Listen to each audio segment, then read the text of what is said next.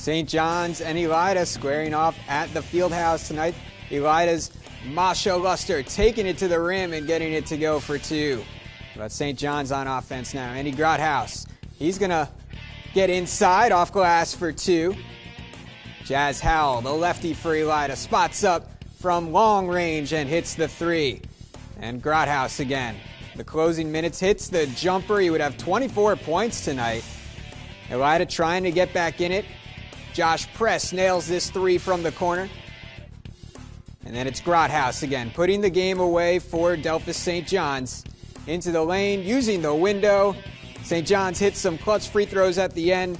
Alex Odenweller had 22, 56-46, the final. St. John's over Elida.